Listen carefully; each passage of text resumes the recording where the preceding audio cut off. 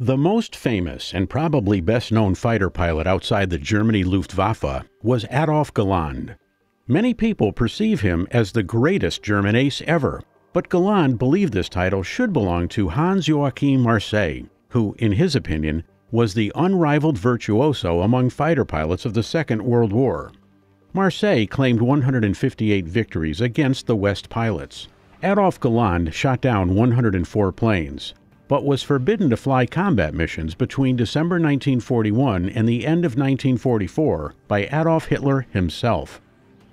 After being promoted to the rank of General of the Fighter Arm, he became the youngest general in the whole German armed forces by the age of 30. He was awarded Germany's highest awards, seeing combat all over Western Europe, including Spain, Poland, France, Italy, and Germany. Galland was one of the few achieving great results both on the front line as well as on the command levels.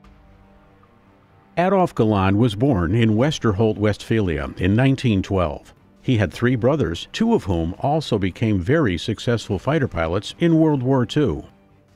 Galland flew for the first time at the age of 17. Although initially he had problems with mastering flying techniques, he finally managed to overcome it. Galland finished glider training by the age of 19. Achieving such impressive successes in various contests, he quickly became glider instructor and even owned his own glider. His next natural step was applying to become a Lufthansa commercial pilot. He was one of just a few successful ones, chosen from thousands of applicants. After completing Lufthansa Training Academy, he decided to apply to join the German Air Forces, where he was admitted.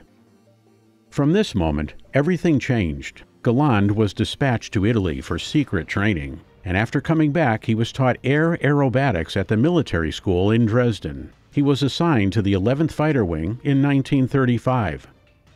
Galland was one of the volunteers sent to fight in the Spanish Civil War.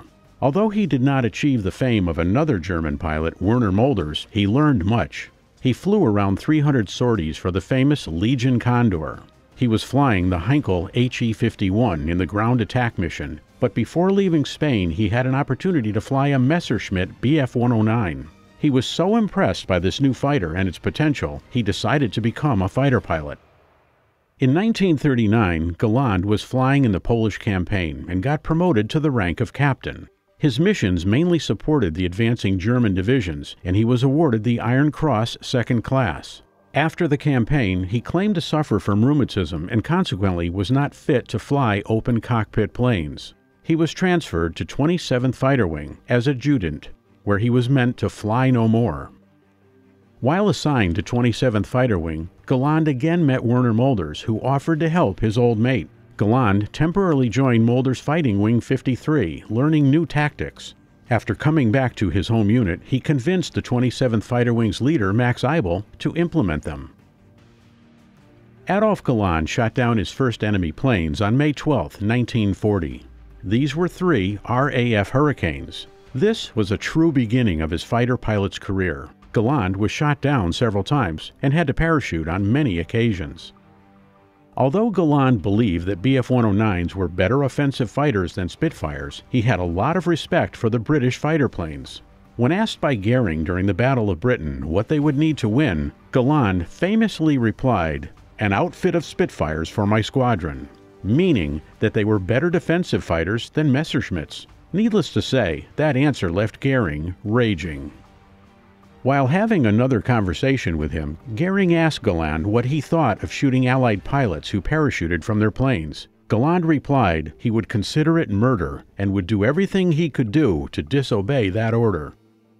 Galland shot down his 57th plane on the 5th of December, 1940. That made him the best-scoring fighter pilot during not only the Battle of Britain, but also the most successful fighter pilot in the war at that point. To put that in context, the best RAF and USAAF fighter pilots claimed, consequently, 41 and 40 victories throughout the whole war. When RAF ace Douglas Bader, who was well known to Luftwaffe pilots, parachuted over France and got captured, Galland drove to meet him. He made him his guest and entertained him for a few days, and even let him sit in a Bf-109. On the 18th of November, Galland shot down another Spitfire, his 96th victim. Later the same month, he had been chosen by Goering to take over as General of Fighters, in charge on the whole German fighter force. He succeeded Werner Mulders, who was killed in an air crash. Galland was not happy about his promotion, not wanting to be tied to a desk job. Galland was frank in stating his opinions, which caused a growing conflict with Hermann Goering. He survived in this position mainly because of support from figures like Milch, Speer, and Hitler. On the 13th of January 1945, Galland was finally dismissed from his post after being particularly critical of the Operation Baseplate. Galland's last assignment was to organize a jet craft squadron, JV-44. The squadron was equipped with Me-262 jets, and Galland carefully selected expert pilots from all fronts to fly the jets. The unit was operational only for a short period of time, and by May 1945, Galland attempted to contact U.S. forces to surrender his unit. They requested the Me-262 be flown to an Allied-controlled aircraft. Galland came up with an excuse, not wanting to give away his precious jet fighters. Finally, he ordered all his Me-262s destroyed. Adolf Galland died on February 9, 1996. Galland was so aggressive in air fights, it's possible that his appointment as General of the Fighter Arm saved his life. But on the other hand, if it had not happened, his record could have continued to grow, and he would have added a far greater number of kills.